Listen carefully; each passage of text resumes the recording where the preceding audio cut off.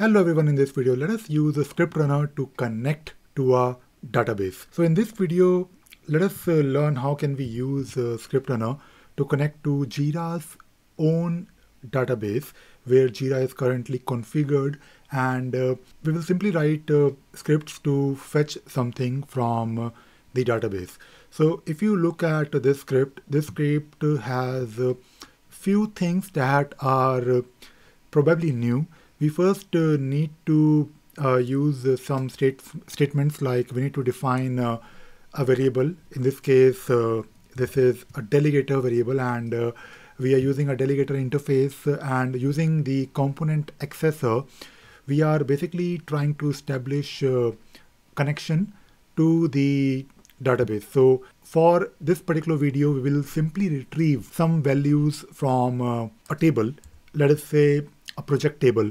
Now in Jira, we of course have a table where the project information is stored, like the project name and the project lead and the project key. And this can be useful maybe for auditing purpose, and maybe you want to do something with the database, although it is not recommended if you are working with Jira and you're using a database, which is of course the case. You should not touch or modify, at least do not modify the database which is currently being used.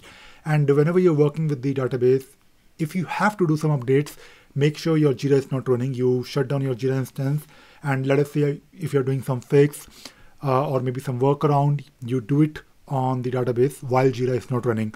But again, it is not recommended, and in some cases you still need to work directly with the database. So in this video, I want to share how we can use ScriptRunner. And for this video, as I mentioned before, we'll simply retrieve the information. We'll not update anything. For working with the database, you first need to have a connection, which we already have in place using the delegator interface. And we need a query. We need a simple SQL statement. Now, right now I'm using a simple select statement where I'm using a statement like select pname from project.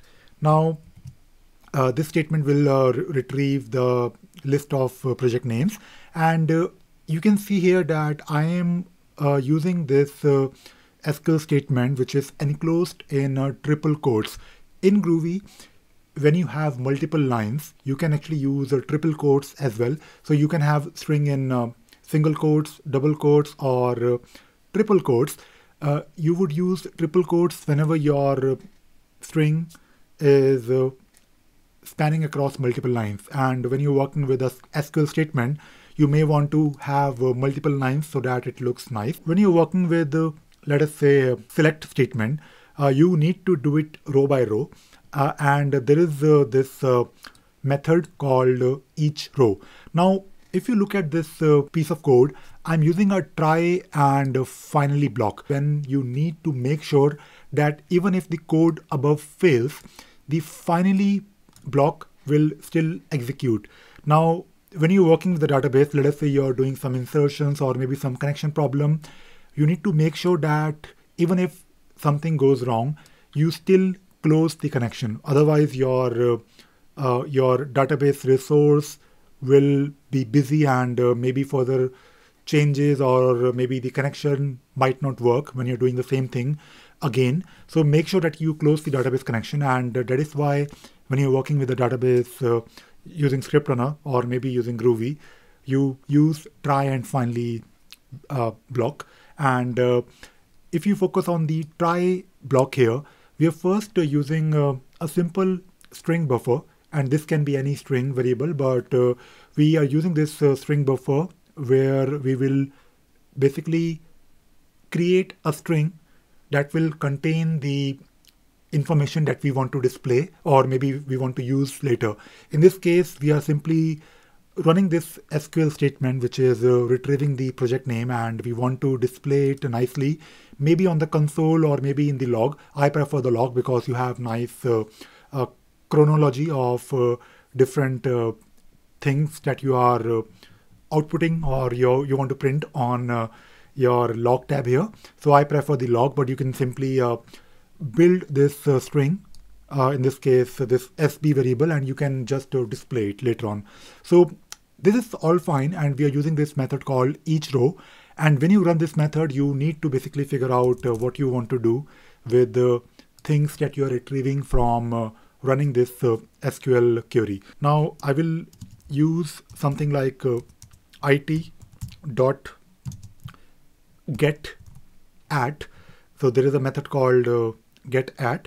I'll use the code editor for auto completion, and we should be able to use the suggestions. And when you are using this getAt method, you need to simply pass in the actual column that you are retrieving in the statement, which is in this case pname. And this piece of code will basically retrieve the value or the project name, but we also want to append it to the string variable, which is in this case sb. Now you can use something like sb.append, and you can simply pass this it.getAt pname as a parameter under this method called append. And this is now done, and we have this sb variable which is now going to display the project names. Now if we run this piece of code, let us see what we retrieve, and we have something in the log. And if I take a look here, I can actually see the project names, and this is fine, but I want to do it nicely. So what I can also do, after every row, I may want to insert an extra line. So something like this, and this is a new line /n, and I will run this again, and let us see if we have the project names displayed nicely. So you can see here now that the project names are displayed in a different line, which looks good, starting from help desk team, legal, hardware support, and so on. Now this is good, but we may want to display, we may want to retrieve more information. For example, what if you want to display the project lead or maybe the project key, because name is fine, but maybe we want to have the project keys as well along with the lead. So if you're not sure about the table or the Jira database schema, you can do a quick Google search. You can type on Google Jira database schema, and you will get some results. The first link will take you to the page where you can find the database schema of Jira. Now if I click on this Jira 7.9.2 schema.pdf, I can actually take a look at the complete schema, which looks quite huge. But what we need to do, I'll probably zoom in, and we need to find out the project table. So if you look at the schema here, all the tables are prefixed with the Jira DB dot. So I can do a Control F or Command F on Mac, and if I type in Jira DB dot project, I can see here that we have a table called Jira DB dot project, and we have a pname which is nothing but the project name, but we also have some additional information like URL, lead, description, p key, and we also have some other things like project type. Let us do something with these columns. So I'll probably modify my SQL statement. I'll add something like key along with lead, and there is also a project type. So when you modify the SQL statement, we also need to make sure that we handle the code, or we basically handle these columns in a different way when you are trying to build your string, your string buffer. So I will probably do something like this here. I'll first make sure that whenever I'm displaying this on my log or my log tab, I have my project name delimited by a comma, and then I have my second column and third column. So I'll simply add the second column, which is key.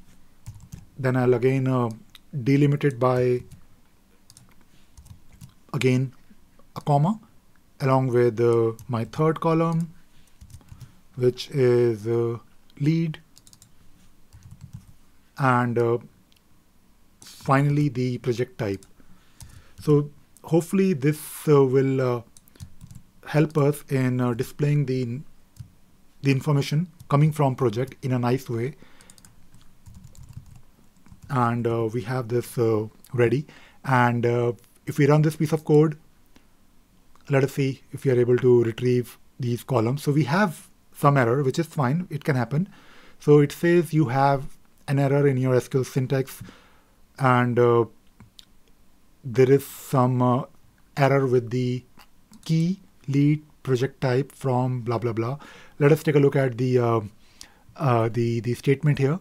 So we just need to make sure that the column names are correct, and the statement, the column names should basically exist. So the error I think is the key. It is not just key, it is P key, which is fine. I will modify the code, and let me run this again. Let us see if it works or not. So there is no error, which is good. And if I take a look at the log, I can see here that I'm able to retrieve my project name, my project key, the project lead, and the type of project, which is quite good. And I may want to also add some column maybe if needed, so that it looks good. So you can copy this this output, and you can probably paste it in maybe Excel or CSV. But this is something that I wanted to discuss in this video, how we can interact with the database. And in this particular case, we are just doing select.